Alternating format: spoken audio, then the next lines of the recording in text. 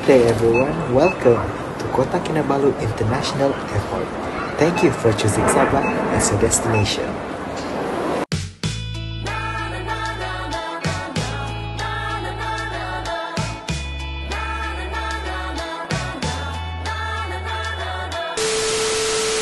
Hi everyone, I'm Edward, the vlogger for this video.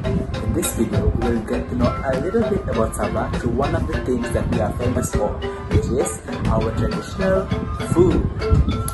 Without wasting any time, let's start. So, I will post a poll in my Instagram story and let my friends and followers to choose either one of these two famous traditional foods.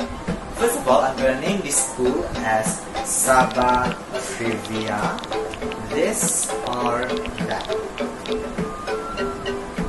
Post. For the pool, I will ask which one you like to eat. So the picture above is Jeruk Bambangan, which is a plant-based food.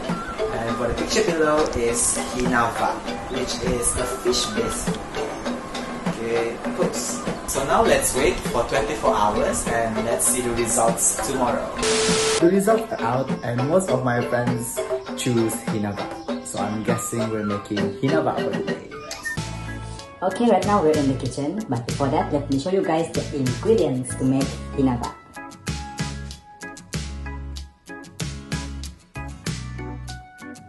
So for the first step, we have to cut this ikan pengaluan into smaller pieces.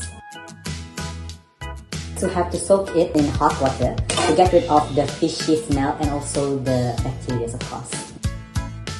Then we mix. After that, we have to drain all the water out from this bowl. First, we add our red onions and ginger. Next is the salt. There's no exact measurement for this, so it's up to you. Then squeeze all these limes and put it in this bowl.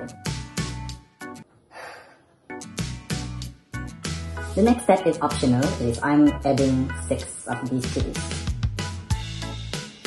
Now we mix all the ingredients together. Done with the mixing, so right now let's split.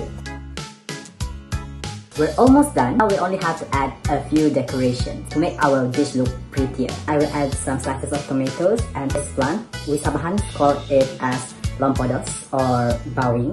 In English, it's holy basil.